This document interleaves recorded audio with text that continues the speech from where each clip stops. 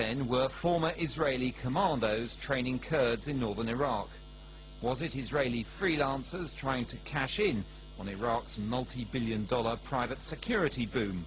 Or was this something both governments condoned? The sensitivities for the Kurdish authorities in admitting it are certainly enormous, since their political enemies have long accused them of being in cahoots with Israel.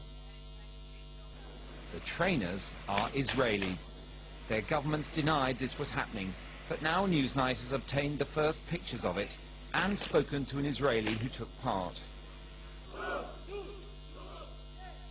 Airport as a refuelling stop, it was compromised last year when some pictures appeared in the Israeli press.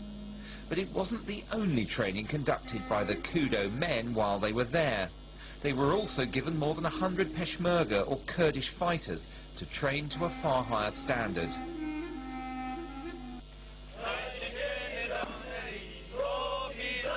After finishing their training, these Kurds sang their national anthem while marching behind one of the Israelis.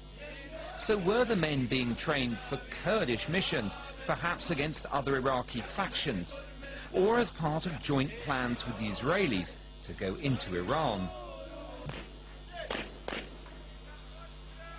The sensitivity of the former commandos' work meant that they only spoke English to their recruits and Hebrew in private. Was getting rich the only motive, or was it a deniable operation designed to increase Israel's options?